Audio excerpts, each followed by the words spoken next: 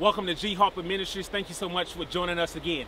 Wherever you may be, know that we are grateful that you are here today and that you have joined us yet again. I would like to give you the final breakdown of I Got a Story to Tell. This is titled, My Journey of Faith to Atlanta, Georgia. Many of you recall when I told you about everything shut down for me in Northern Virginia. Some of you know that testimony personally. I had to remove myself from where I was staying. I tried to stay up there and find an apartment complex, but it seems as though nothing was working out. But here it is. I thought my degree could get me to a place to where I wanted to be. I thought maybe the connections that I had could get me to a place where I wanted to be. But it wasn't until I talked to one of my prayer partners. And they said, Gabe, where will you grow closer to Christ? And I said, Atlanta, Georgia. It was because my cousin was giving me some CDs of a pastor down here at a church, and those CDs was blessing me indeed. But here it is, I was still kind of unsure. I was still kind of shaking and not knowing which way to go.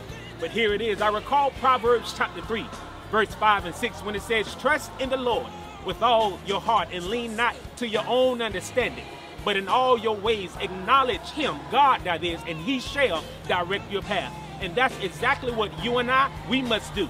There will be times in life where you are going to try to move closer to your purpose, but there are going to be some tests that you have to conquer. But you can't conquer those tests depending and relying on your own understanding. You can't conquer the test depending on your own education and your pedigree of life, but you have to acknowledge God and he will direct your path.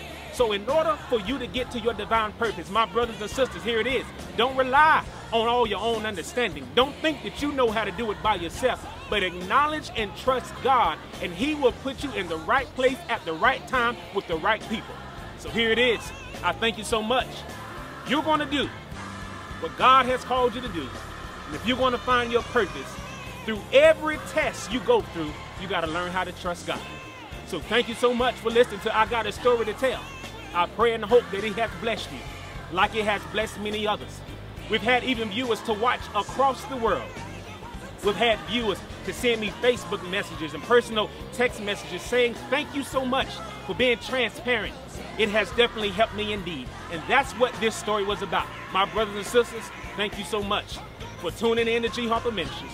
Again, I'm praying for you, and we'll see you next time. Until we meet again, God bless. We love you. Take care.